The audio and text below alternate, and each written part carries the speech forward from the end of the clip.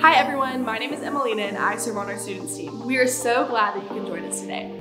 Here at Highlands, our hope is to give you a place where you experience a fresh, enjoyable connection to God and a community of people to do life with. As your church family, we want to stay connected with you and most importantly, be able to pray for your specific needs. The best way we can stay in touch is through what we call our connection card. If you're joining us at one of our in-person services, our connection cards are available in your welcome guide. Or for a digital option, you can text CONNECT to 74,000. We are honored to be your church family and we look forward to connecting with you. If you're new to Highlands or want to learn more about who we are as a church, we would love for you to join us tonight at 6 p.m. local time for the Highlands Growth Track.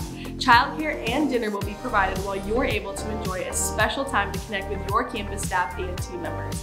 Highlands Growth Track is a 3-part weekly experience designed to help you grow in your relationship with God, connect with the church, and reach your full potential.